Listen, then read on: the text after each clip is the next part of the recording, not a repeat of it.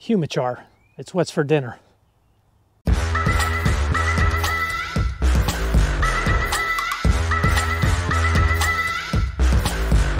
Hey lawn journey friends, it's Russ. Welcome back to another episode. I'm buying into the biochar craze. I want to talk a little bit about biochar. This particular application that I'm going to be doing today is Andersons Humichar. What is Andersons Humichar? It's 30% humic acid, 40% biochar. Let's talk a little bit about biochar. Biochar is all the craze. Biochar is derived from a process called pyrolysis.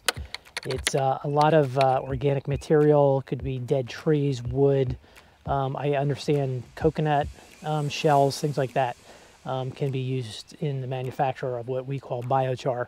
Pyrolysis is a process where the material is heated in a zero or low oxygen environment, and it results in, it's similar to manufacturing charcoal. Pyrolysis essentially gives us a high carbon material which is used throughout agriculture for amending soils. The origins of biochar go back to the pre-Columbians in the Amazon, who were known for amending their crop soils with charcoal waste. It was their waste products, and it was referred to as terra preta, or dark soil. That region is well known for having high ag soil that produces significant crops. So anyway, the last couple of years, biochar is the craze. You've been hearing about it. There are different manufacturers who are providing this material. It's not all derived from the same source, but today what I'm going to be using is the Andersons Humichar. And as I said, it's charged with humic acid, and it is in the Andersons DG particle, which is the dispersible granule, and I can do a little demo of that. I'm sure you've seen it on other channels. Basically, the material just explodes if you drop it in some water, and I'll provide a demo here so you can see it. The benefits of biochar in agriculture, and of course in our lawns, is it provides a higher carbon content in the soil, which is beneficial, especially in acidic soils such as mine, the clay. It aids in water retention, nutrient retention. It provides microbes, homes basically, in the soil, so they can do what they need to do to help break down the nutrients that the turf grass is going to uptake. So it's a great soil amending product. I have spread some of the Andersons humic acid product granular on my lawn in the past. This product is the Humichar, which is a combination of humic and the biochar. As far as the application rate is concerned, I don't really think you can over apply it. Andersons recommends 1 to 2 pounds per 1,000 square feet. Let's just round mine up. It's actually 9,000, but let's round it up to 10. This is a 40-pound bag, so theoretically I could do 4 apps with this. This is one of the pricier biochar products on the market.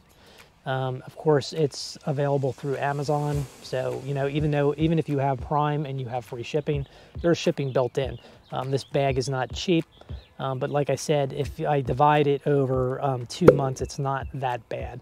Am I going to use this exclusively this season? No. There are some other products on the market. One new product that just hit the market is Yard Mastery's Soil Mastery product, and I'm going to pop it up on the screen here. It is a 500. It's a granular biostimulant soil amendment. It includes humic, biochar, gypsum, kelp, and iron. And that is another Andersons product that I understand was specially blended for Yard Mastery. I'm going to be able to get 2 applications out of this bag, so I will probably do an application in April. I'll do one in May, and then I think maybe I will try the Yard Mastery Soil Master product later in the season. There are also some Miramichi green products available at Site 1 under the Let's Go brand, so I also want to try that. So subscribe to the channel and keep checking back.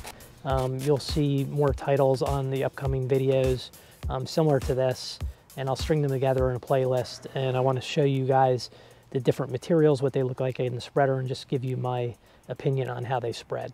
None of this is sponsored. I buy all these products. Nobody's shipping them to me for free. So I'm also economically inclined to, you know, do a little research and use the products that I think are giving me the bigger bang for my buck. I am very interested in conditioning my soil. I really believe over the last couple seasons that has done more for the health of my lawn and the aesthetic look of it than applying any kind of fertilizer. All right, team, at the loading station, I have my Earthways 2600 set to application setting 13. I'll be recording this. This is the first time I'm using the Andersons Humichar.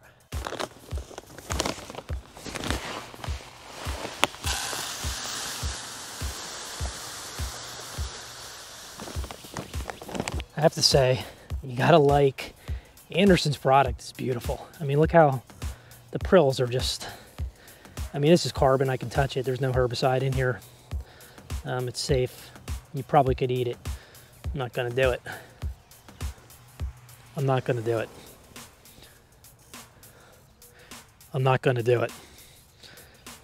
It's beautiful. Okay, team, so it dispersed rather well. I actually opened the gate on my spreader a little bit, and then I closed it back down to the prescribed setting, which was 13, because I didn't think it was coming out. But these are really small granules, and I didn't hear them hitting the lawn.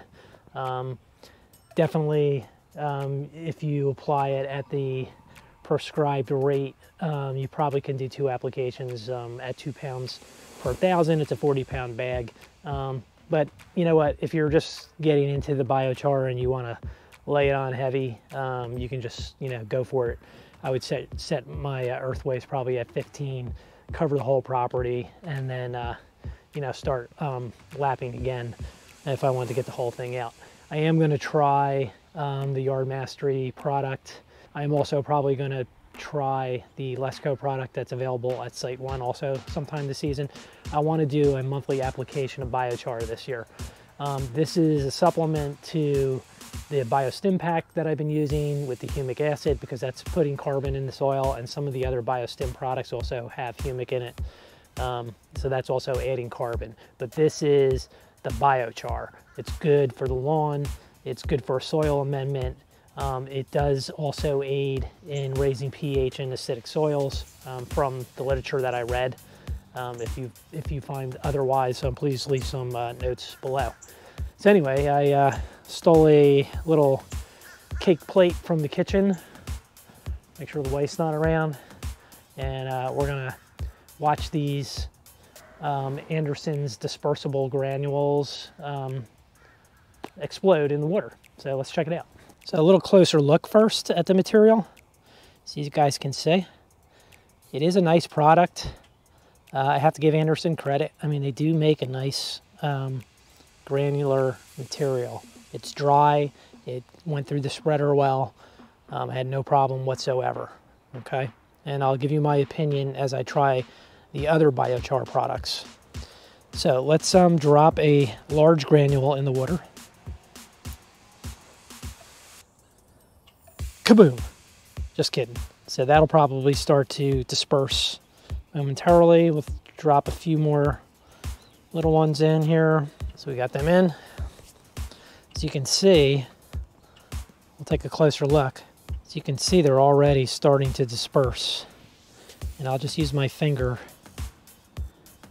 I mean, that is pretty wild. If this is laying in the lawn and you get a 1/4 inch or 1/2 inch of rain, that's fantastic. So we know that there is another YouTuber who has done this many times, and it's probably why most of us have tried the Andersons Humichar product. I have to say, this is the first time I've used it.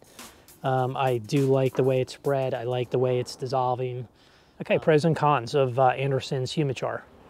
Con, pricey.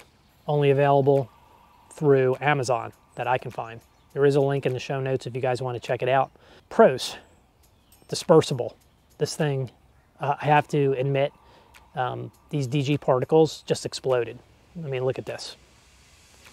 It's totally exploded now. I mean, my wife's gonna kill me if she comes home and finds me out here with her plate full of Humichar.